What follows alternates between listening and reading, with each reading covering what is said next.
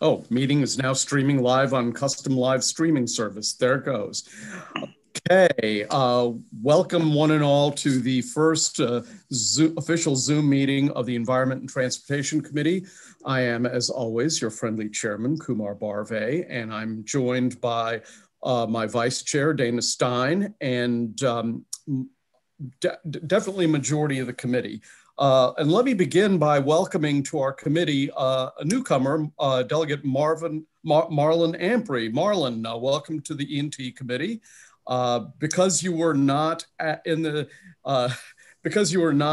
organizational meeting, you didn't get the memo that you have to wear a tie. So we'll let you slide this time, but you got to wear a tie. So he and I were two ships that passed in the night. We tried to contact one another. All I know about him is that he passed the bar exam, so he must be a smart guy. So there.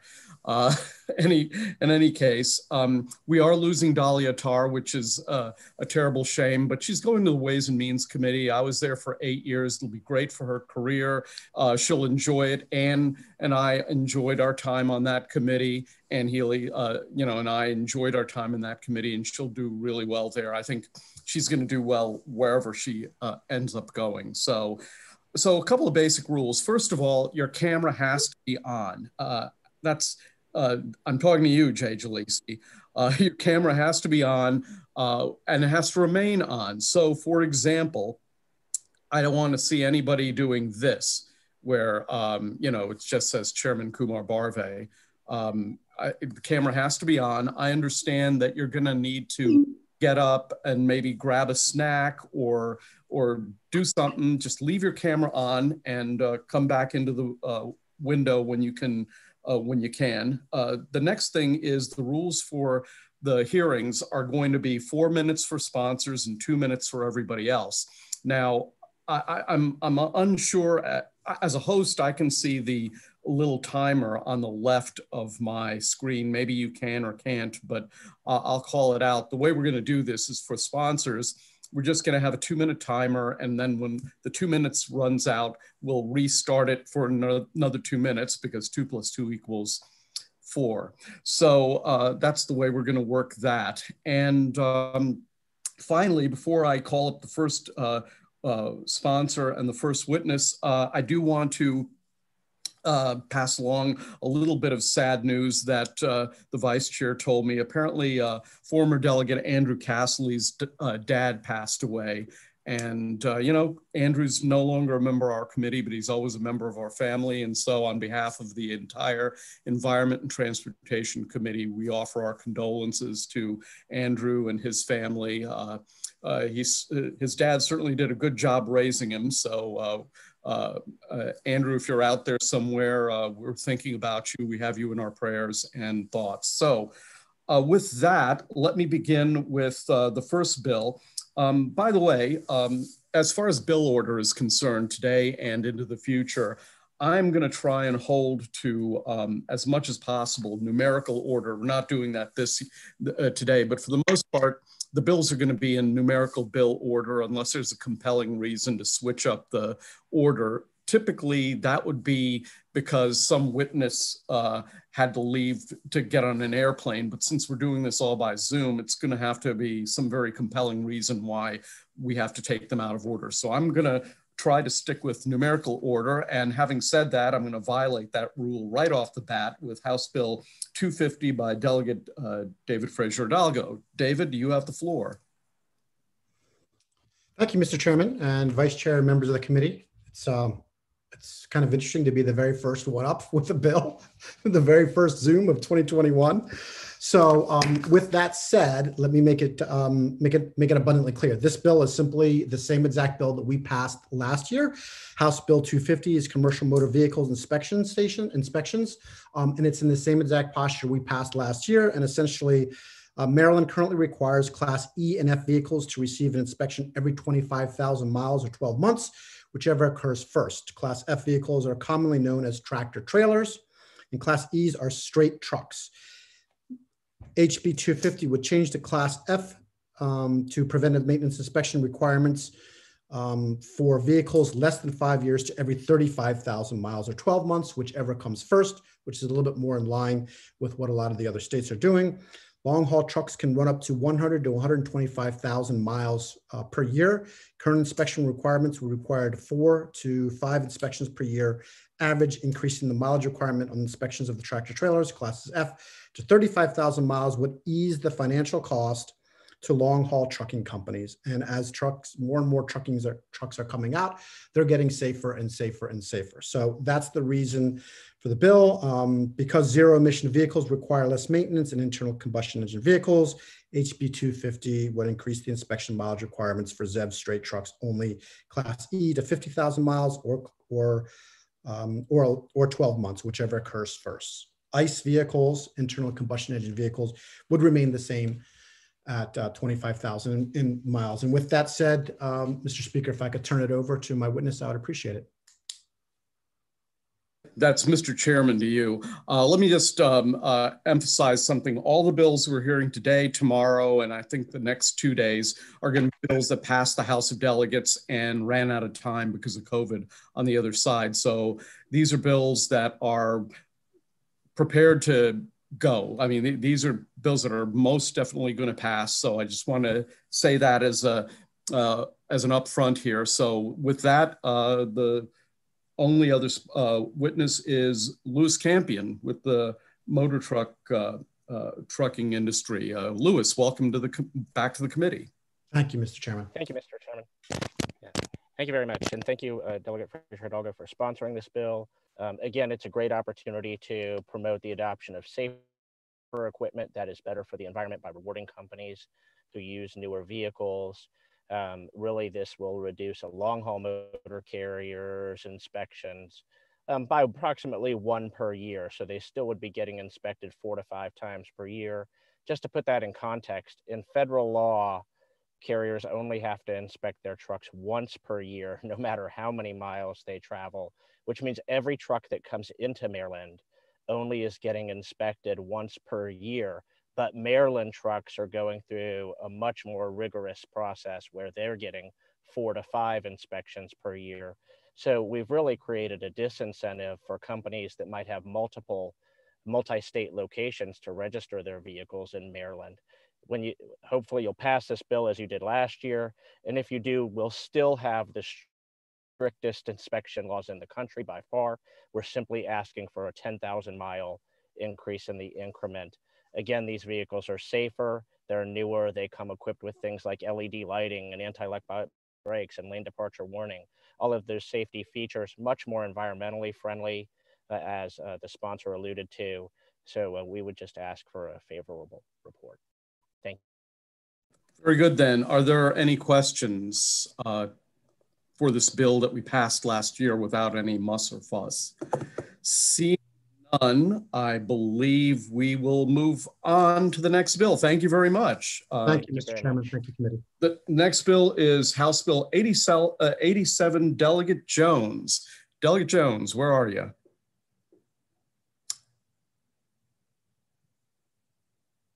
Trish, where is she?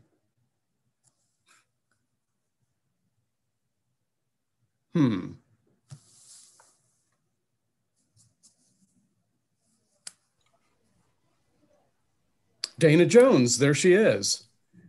Chairman, how are you, sir? Doing great. You know, before you start, I just want to say that I still remember you as a young 20-something at the Democratic Convention in Los Angeles in 2000. And you look the same. So that's a positive thing. So well, the hearing's already off to a great start. There you go. There we go. So let me just emphasize again, it's going to be 4 minutes for you. There's a timer. I don't know if you can see it, but it's set at 2 minutes, and we'll go through it twice because, as I explained earlier, 2 + 2 = 4. And your witnesses will be able to testify for 2 minutes. And I just want you to bear in mind that this is a bill that passed the House of Delegates last year, and it just ran out of time on the Senate side because of COVID. But with that, take it away, Delegate Jones, and welcome to the committee. Thank you so much. Chairman Barbee, Vice Chair Stein, and members of the Environmental and Transportation Committee. I come before you today to reintroduce a bill which has been important to many in Annapolis and Anne Arundel County, also throughout the state, a bill which offers a simple solution to a dangerous problem.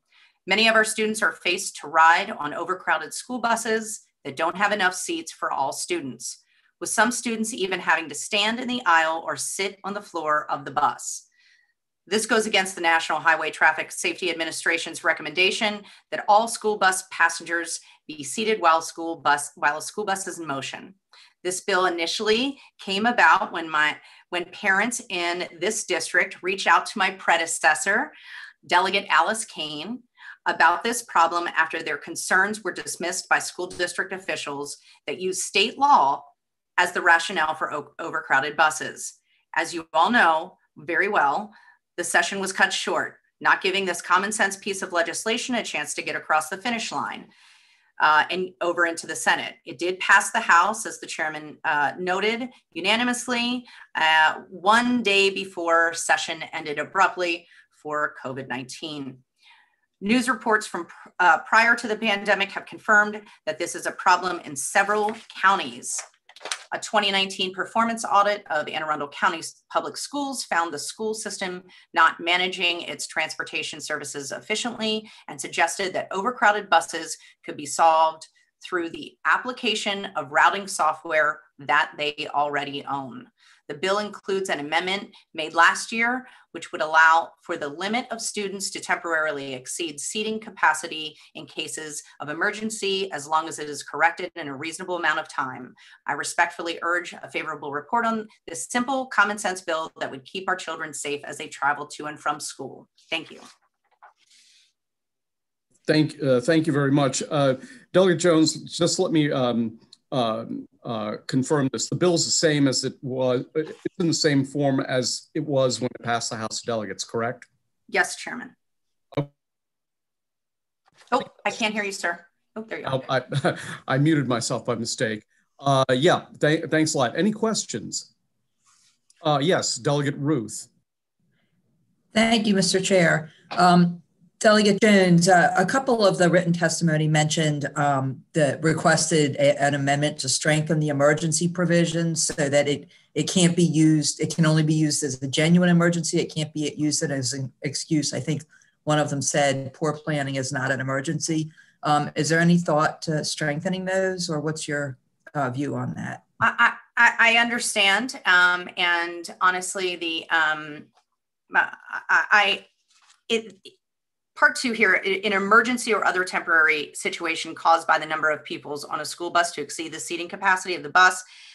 This is, again, for last year in committee, it was brought up, what if a parent or caretaker cannot pick up a child at a normal bus stop and calls a friend and says, can they please go home with your child? It would be just for those instances, or if a school bus broke down and another bus helped, pick those children up. If the committee sees fit to strengthen that and truly clarify it, I, of course, would be fine with that, to truly outline that it would be, in fact, for emergency only situations to be dealt with in a reasonable period of time. Delegate Jones, is there a Senate cross file?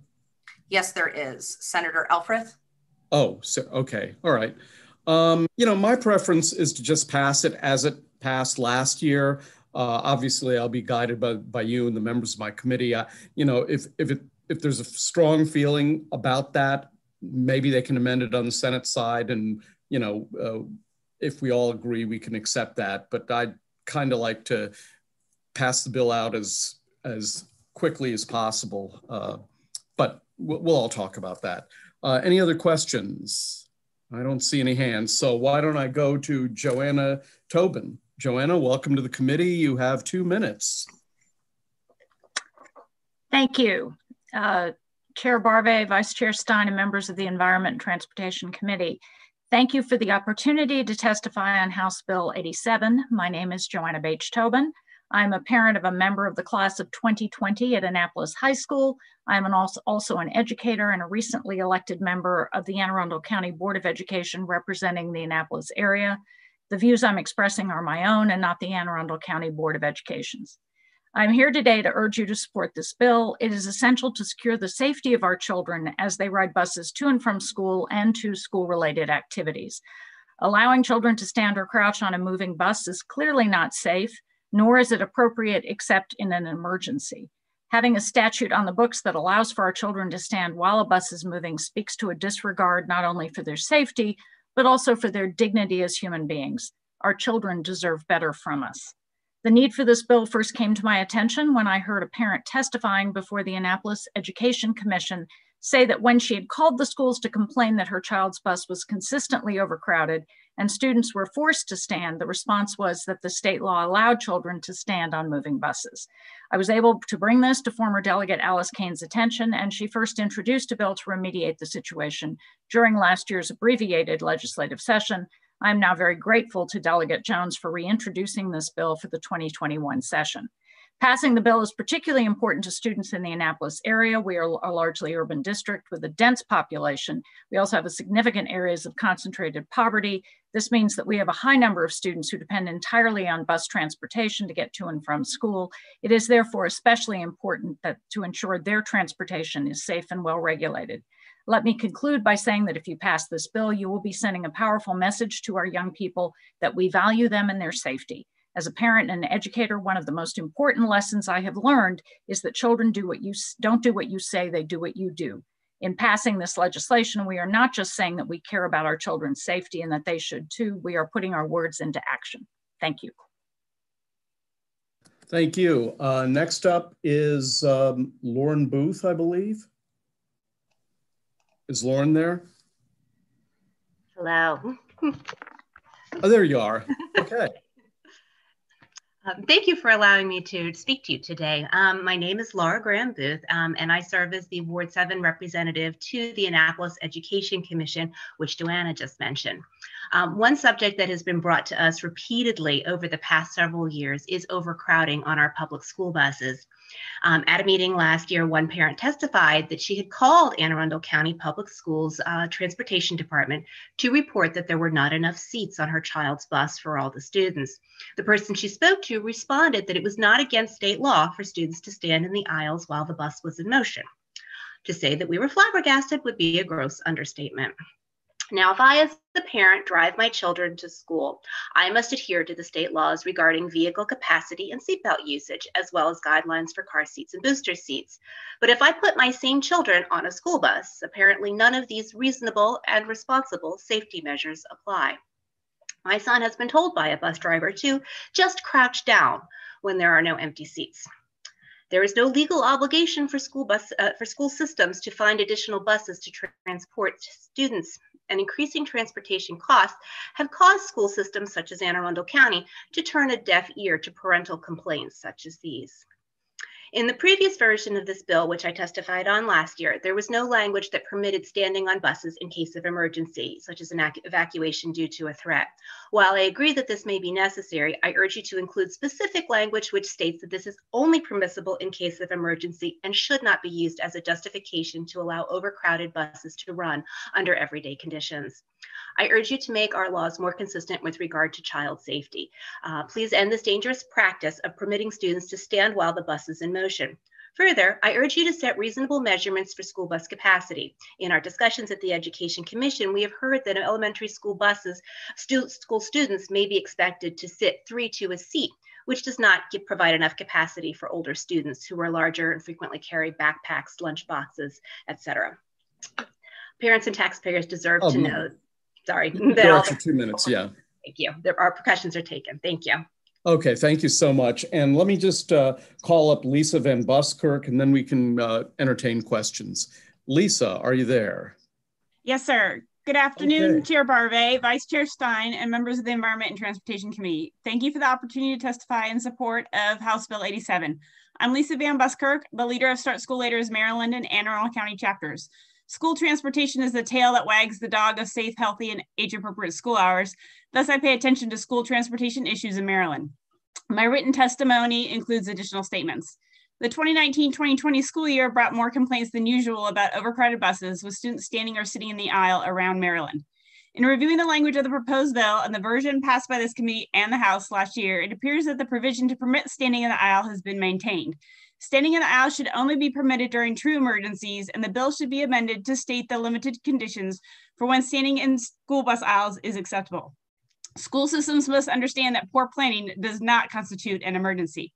To my knowledge, there are 0 safety systems on a school bus for children standing or sitting in the aisle. There's nothing to prevent a student in the aisle from being thrown from the rear of the bus all the way to the front windshield in an accident.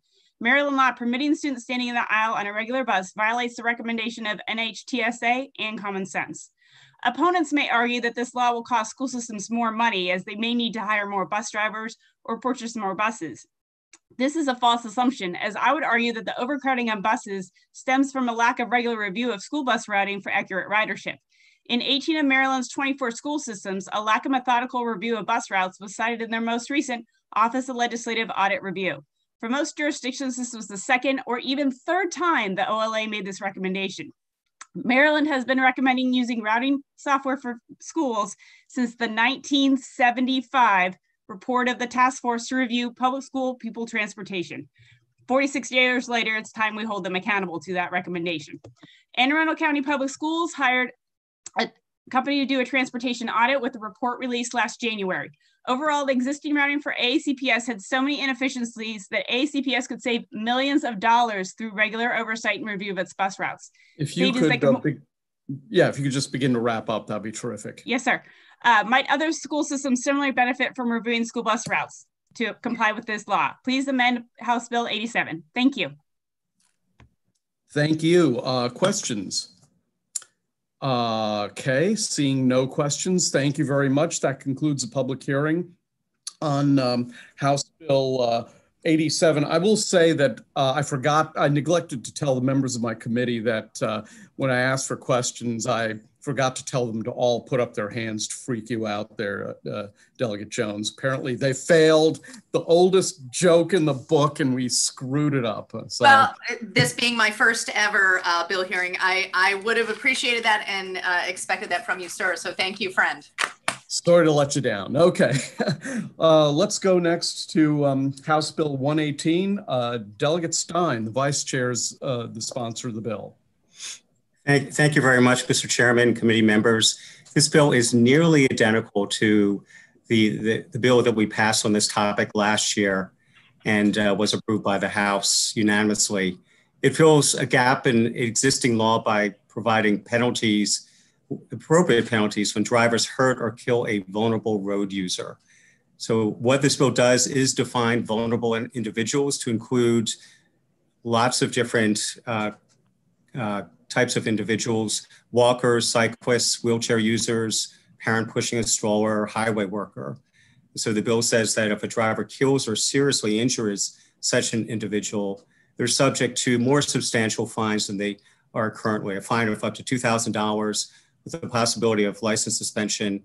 Well, we'll have the license suspended for at least 7 days and not more than 6 months, and may be subject to other penalties.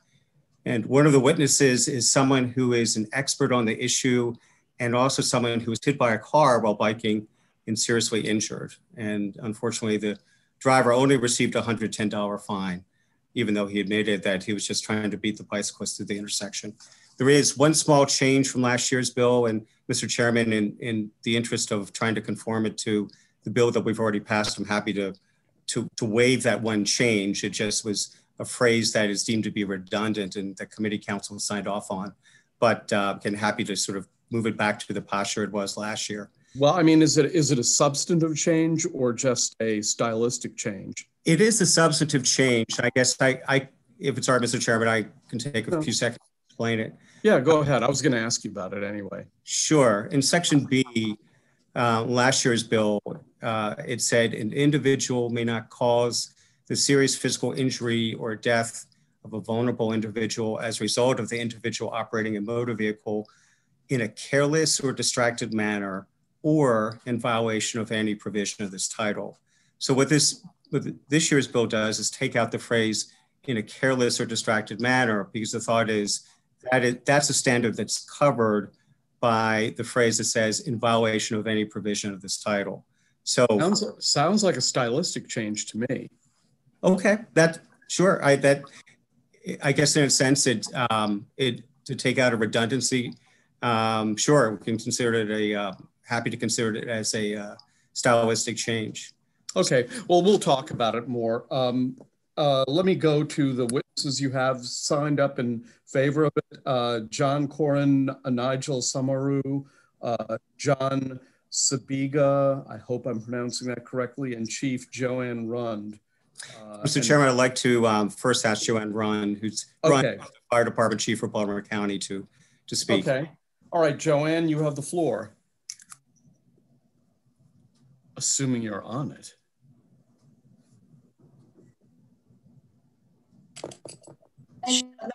Chair, can you hear me, everyone? Can you see me? There you are. Yep, we can see you and hear you. Awesome. Thank you very much. And thank you. I am very much in support of House Bill 118. Thank you for Delegate Stein for placing this forward. The Baltimore County Fire Department has over 3,000 career and volunteer personnel that represent the county when responding to roadway incidents. We've had over 12,228 incidents over the last year. When we analyze these incidents, 2,264 of those incidents are actually on highways with speeds of over 50 miles an hour. It's extremely important that when we do these, when we're responding on these incidents, that people are acknowledging that we're working on the side of those incidents and that we take account for the risks that are put in place. Operational roadways are high risk and high frequency events. With distracted driving, drivers under the influence, along with the road weather conditions and other distractions, firefighters are much more at risk now than ever. Every day, there are reports of firefighters, EMS workers, police officers, and tow truck drivers being killed on roadside incidents, not to mention all the near-miss incidents that would have been fatal. Responders are being struck while working on these roadway incidents to take care of our citizens daily. There has been a national urgency for all fire chiefs across to provide safety alerts and training programs regarding roadway incidents. On a personal level, I have experienced this with a fellow public safety member being struck along Route 32, and this driver was only punished for $310 of negligent driving and speeding. Unfortunately, we lost the life of that public servant. It is our hope that House Bill 118 is passed. It will help act as a deterrent to driving while distracted and help reinforce the move over laws we have in place today. It is for this reason that I respectfully ask for a favorable report on House Bill 118. Thank you, sir.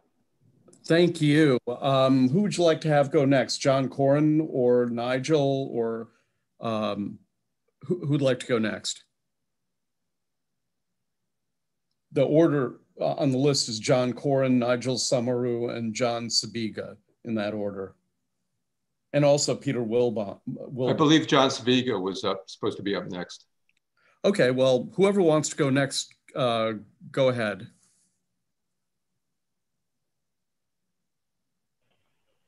Is John on the call? You know what? Let's go to you, John, Mr. Corin, to keep things moving along. We'll pick him up when we see him. Okay, very good. My name is John Corin. Thank you, Chair, Vice Chair, and Sponsor Stein, and the entire committee. And thank you all for doing the important work you're doing under these challenging times. And also thank you for 2 years past for unanimously passing this bill. I just want to make a couple of points. One is I served on the 2017 Bicycle Task Force created by the legislature, and this was the #1 recommendation out of that task force. I'm sad to report that the numbers are still going the wrong way. Through the first 3 quarters of 2020, there were 100 pedestrian and bicyclists killed on Maryland roadways. That's up from 96 for the first 3 quarters the year before, even in light of way less vehicle miles traveled by drivers due to COVID. So, lest you not sure what the problem is, that our numbers are going the wrong way.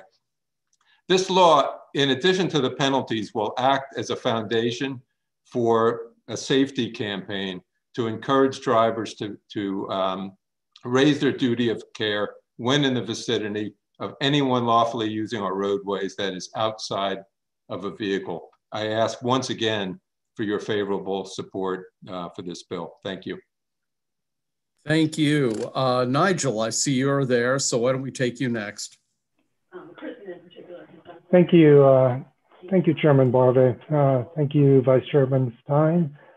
Distinguished members of the Environmental and Transportation Committee, my name is Nigel Samaru, and on behalf of myself and Bike Maryland, I would like to thank you for allowing me to address you today regarding what I feel to be very important and needed legislation.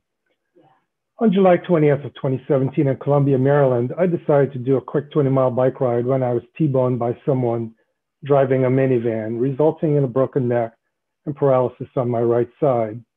I was transported to shock trauma where I underwent surgery. I have since regained the use of my right side, but I now suffer in constant 24/7 pain on the left half of my body and right arm, hand, and shoulder. I'm left with permanent damage to my spinal cord, which will require monitoring for the remainder of my life.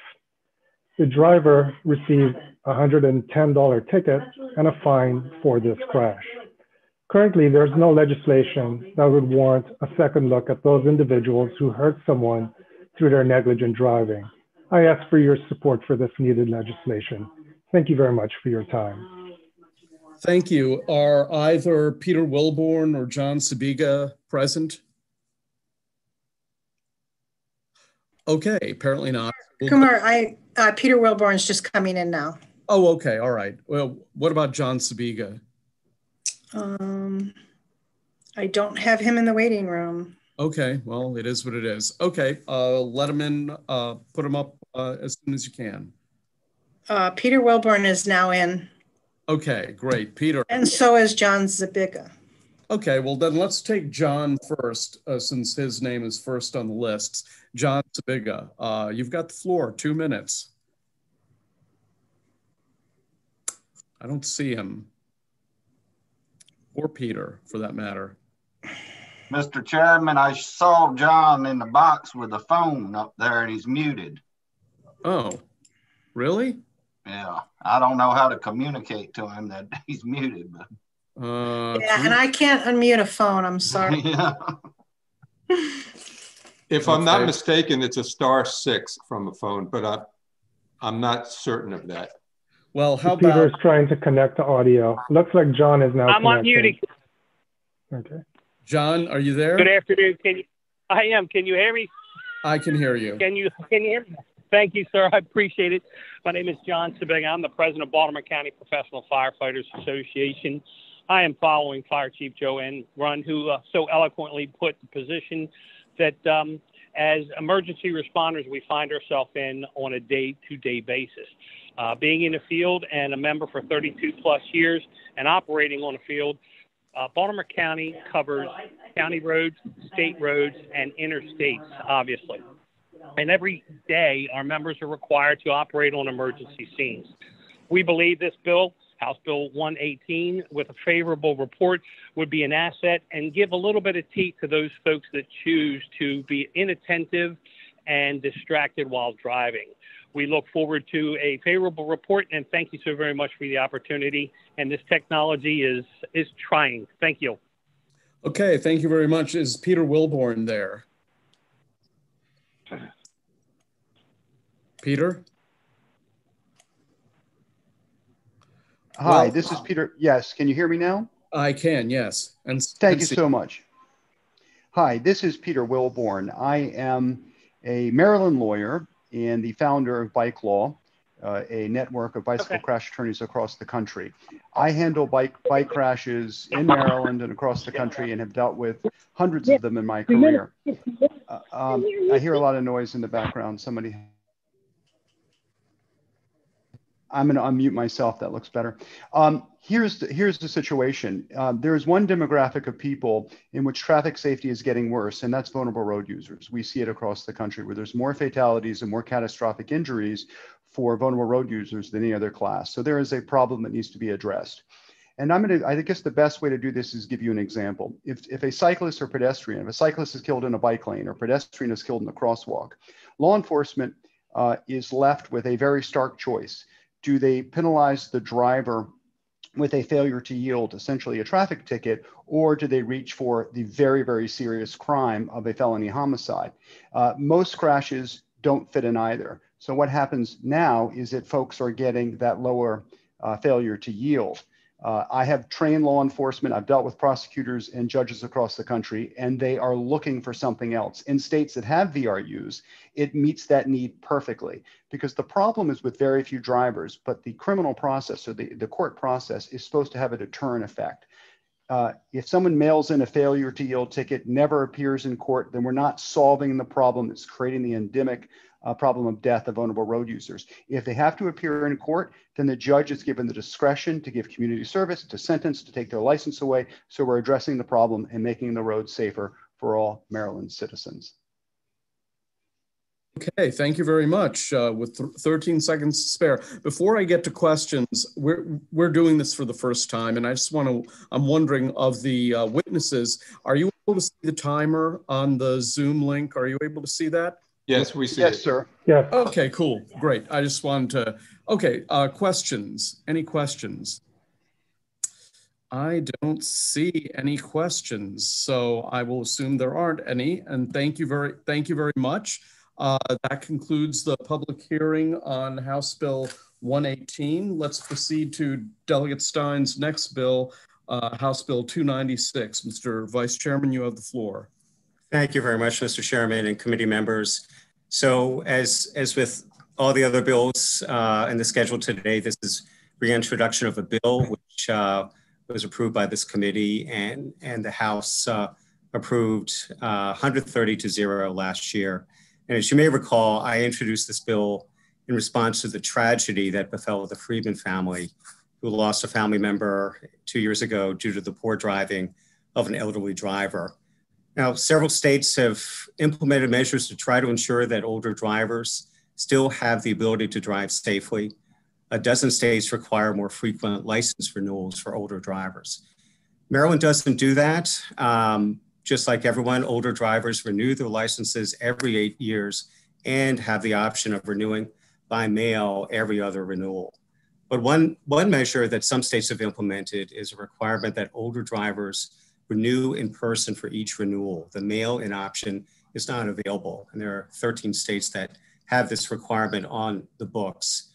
And it turns out that there is proof that this requirement is effective.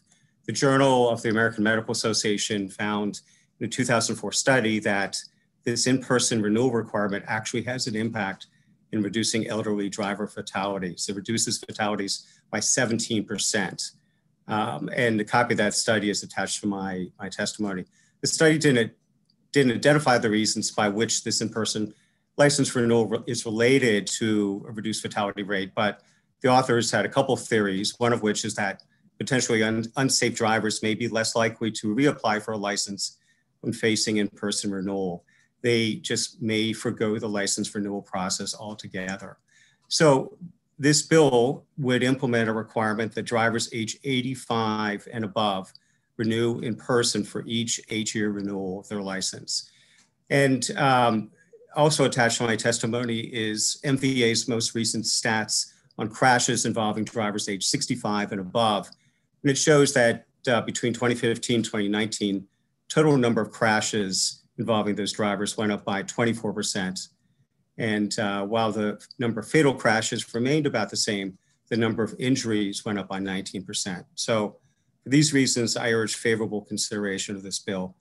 And Mr. Chairman, one of the witnesses who had signed up to testify, Rabbi Yitzhak Friedman, had a commitment at 2 o'clock, so he's unable to testify. He asked if I could read his statement. Sure, go ahead. Okay, thank you. Again, this is from Rabbi Yitzhak Friedman. My wife was walking home from synagogue and she was run over by a motorist that was 89 years old. The police report indicated that the driver wasn't aware of my wife's presence. There were no signs of the driver having applied the brakes prior to the collision. He told my neighbor that he had hit a little girl. My late wife was 5 feet 5 inches. How was this driver allowed to operate a motor vehicle? After my wife's passing, I was not upset at the driver. He probably didn't realize the slow decline in his reaction speed. However, when he refused to give up his keys, I was incensed. However, in thinking about it, I realized that it must have been hard for him to admit to his frailty. So why didn't his family step in? Not every spouse or child is up to the hard love it takes to face a loved one who views the car as his key to independence. We tried taking the keys from my own mom, but she was in denial. My aunt just fired her doctor for suggesting that she not drive at night. It didn't bother her that this doctor knew her for 50 years. He is her first cousin. My physician says that people that can hardly walk are routinely on the road. However, he can only suggest that they get retested. With doctors and family at a loss to handle the situation, what can be done to convince seniors that are no longer able to drive to give up the keys? This piece of legislation presented before you is that first step. Civil rights are critical, and we should not discriminate by age. However, civil rights do not trump my wife's rights to life, liberty, and pursuit of happiness. This tragic event also robbed Maryland students of a caring, dedicated, and effective speech therapist. So with that, Mr. Chairman, thank you. And now I'd like to ask Bracha Polikoff to present. Please, you've got the floor. Thank you. So I am Deborah Friedman's daughter, and I just wanted to say that while it was my mom's untimely death that inspired advocacy in this area, this is about a lot more than my mom. As a geriatric social worker, I see how difficult it is for seniors to give up their independence, sometimes in multiple areas of their lives, and I see the grief they feel when they do. However, sometimes the values of science and safety must outweigh the value of independence. The law we're proposing today is not at all radical. It's just bringing our state up to the standard that many other states have had for a long time. My colleague at LifeBridge Health, Jan Cry, an occupational therapist with 42 years of experience, wrote up some of her thoughts on this issue based on her unique experience as a certified driving rehabilitation specialist and a person who's very familiar with all the multiple sides of this issue and evaluated the driving of over 7,000 individuals. So if you probably all have her, the part that she wrote, but I just wanted you to pay attention, especially to the middle paragraph where she talks about how impairments in 3 key areas, vision, cognition, and motor function, are responsible for higher crash rates for older drivers. Vision declines with age, cognition, which includes memory and attention, can be impacted by medical problems such as dementia and medication side effects. And motor function suffers as flexibility declines due to diseases such as arthritis. There often is a variety of other common healthcare issues like diabetes, strokes, cardiac problems. Many states routinely attempt to identify, assess, and regulate older drivers with diminishing abilities who cannot or will not voluntarily modify their driving habits, like what happened with my mother.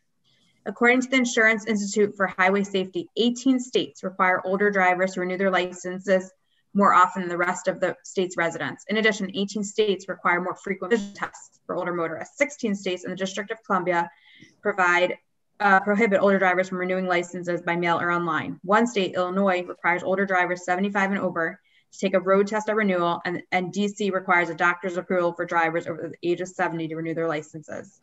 Thank you so much for considering this legislation. Thank you to Delegate Stein, and may our mother's memory be a blessing. Thank you so much. And again, let me express the condolences of our entire committee for your loss. Thank you. Is Tyler Simett there? I am. Thank you, Delegate Barve and Delegate Stein, for letting me speak. My name is Tyler Simett. I'm an internal medicine physician from Baltimore, and my goal is to talk about the medical aspects of aging and how it affects driving. Because driving is a critical risk for older people, and it's where they come in contact with other people. We know as physicians that after 35 years of age, we start to age. Our body starts to deteriorate, it starts to change. Our abilities change, and they change differently for different people. But basically, we say the body is built to last 95 years. After 95 years, all bets are off. That's when the warranty is no longer any good. But after 50 years of age, you start to lose muscle mass. Between 50 and 70, people lose a lot of weight, they lose some cognition, and they lose about 1/3 of their muscle mass. Between 70 and 80 years of age, they'll lose another 1/3 of their muscle mass. And it's the loss of the muscle mass the slowed reflexes, the deterioration of their vision, that all figure into the driving risk that's greater with older drivers. We know that by 45 years of age, most people will have trouble standing on one leg for 30 seconds, called the one leg or 30-second stand test. And by 55 years of age, you lose the hip flexor strength so that you can't brake as quickly, you can't accelerate as quickly, and your ability to drive deteriorates. It is possible to stave off the effects of aging with exercise. Practice and focus do help, but once you hit 80 years of age, it becomes difficult to block some of these aging changes. This information leads me to conclude that testing is needed. And if you can't assess the skills individually, getting them scared that they're going to be assessed is the next best thing. So having somebody have to walk into a motor vehicle organization to get tested is a surrogate for specific testing. It is a marker, it is an endpoint, and it really does help. So thank you for letting me testify. We have a question, Delegate Healy.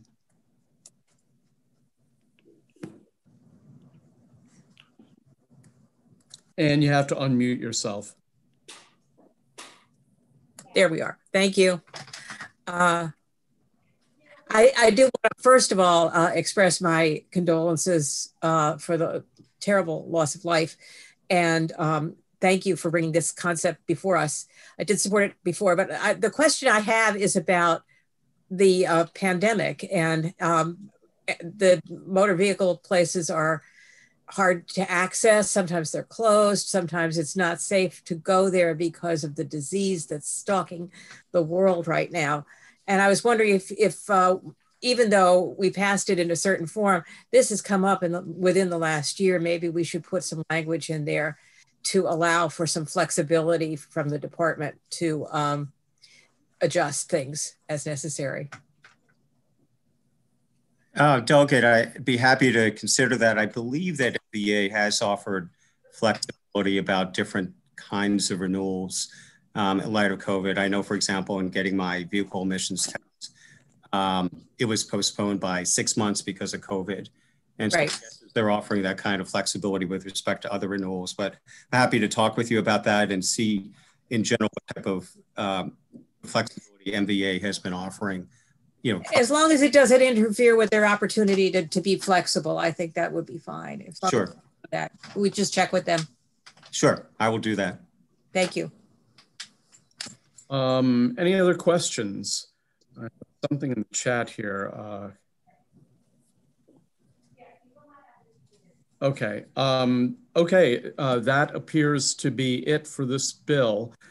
Thank you very much. That ends the public hearing on House Bill 296. We'll proceed to House Bill 311, Delegate Carr. And Ann, if you can take down your hand, that would be. Thank you, Mr. Chairman. Good afternoon, colleagues. For the record, I'm Delegate Al Carr, and I'm here to present Bill 311. This is a bill that would allow local jurisdictions to enforce a don't block the box or do not enter intersection at signed intersections. This is a law that many jurisdictions have, but in Maryland that is currently unenforceable. So the bill is identical to House Bill 70 that passed the House of Delegates in last year, thanks to the good work of this committee. And I think it's a big safety improvement, and I ask for your favorable report. Okay, any questions for the sponsor? Seeing none, we'll proceed. It looks like Josh Howe signed up as information. Are you, Josh, are you there?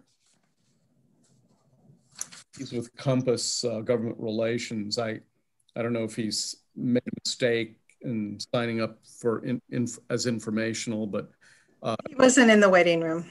He's not in the waiting room? Mm-mm. Okay, well then that ends I think that's everybody who wanted to offer verbal testimony, so oral testimony rather. So that ends the public hearing on House Bill 311. We'll proceed to the last bill of the afternoon, House Bill 346. Delegate Carr, you're up again. Thank you, Mr. Chairman. Good afternoon, colleagues. For the record, I'm Delegate Al Carr. I'm here to present House Bill 346. House Bill 346, it's identical to House Bill 38, which passed the House of Delegates in 2020. Thank you to this committee. It did not pass the Senate in the abbreviated session. But under this bill, the MVA and the MDTA would no longer be able to suspend a vehicle registration for the purposes of collecting toll debt. They would still be able to flag a registration for non-renewal, which is a very effective way of enforcement and collection. This would put Maryland in among the best practices of the states and help to curb a practice which is arguably criminalizes poverty. It passed the House of Delegates unanimously, and I ask for your favorable report. All righty then. Any questions for the sponsor? I got a question. Go for it. Delegate Carr, if it's an out-of-state driver, what's the procedure on a suspension? Thank you, Delegate. So if you're getting if it's an out-of-state driver that gets a bunch of penalties, you know, what's the ramification for them? Thank you, Delegate. That's a great question. So currently, Maryland does not have any reciprocity agreements with other states. So it is difficult for Maryland to collect from out-of-state drivers because Maryland doesn't have the ability to flag a tag for non-renewal from another state. They could theoretically do that in the future if Maryland were to enter into a reciprocity agreement, but that has not happened yet. So under current law, the only ones being flagged are Maryland residents? That's correct. Thank you. Delegate Frazier Hidalgo. Yeah, just to confirm, this is in the same exact posture as last year. That is correct. Thank you. Okay, any further questions? I don't see any, so, oh, excuse me, Franz Schneiderman is signed up to testify in favor. Franz, are you there? Is he in the way? Unmuting. Hello, can you hear me now? There you are. Got it. Okay, you gotcha. Good. Thank you, Chairman Barbe, Delegate Carr, and members of the committee. Good to see everyone again, albeit virtually. My name's Franz Schneiderman. I'm Executive Director of Consumer Auto. We work with consumer-friendly auto dealers and consumer advocates for safety and fairness and transparency for Maryland drivers. I'm here to support HB 346 because we do feel, as Delegate Carr mentioned, that the practice of suspending registrations for these kind of toll fines is unduly punitive and particularly tends to criminalize poverty and tends to be a burden that falls hardest on poor Marylanders, who are the people who often don't have easy passes and often can't afford to pay the tolls that they do accrue. Should say I made a mistake in the written testimony about the limiting the cost of the fines. This applies only to suspensions. I'll edit that when I can re-upload the testimony. But the practice of suspending these registrations hits a lot of folks. I believe the figure is about 22,000 Marylanders between 2015 and 2018 had their licenses suspended. This creates a kind of liability trap where obviously a lot of people continue to drive because they need to get to work or to meet their needs, even with a suspended license, and that causes further legal trouble and further costs, and it's just a downhill spiral, particularly for low-income Marylanders. And I think the problem is going to get worse now that we're at all cashless tolling, which puts more burden on people who don't have easy passes. So as I understand it, Maryland is one of only 8 states that continues to suspend registrations for unpaid toll fines.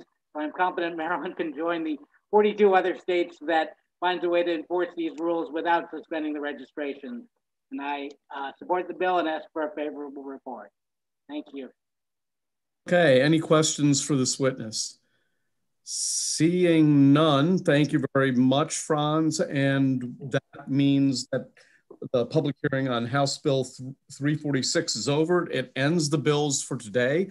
It's only been an hour, relatively painless. That's a good thing. Trish, though, has some announcements she'd like to make.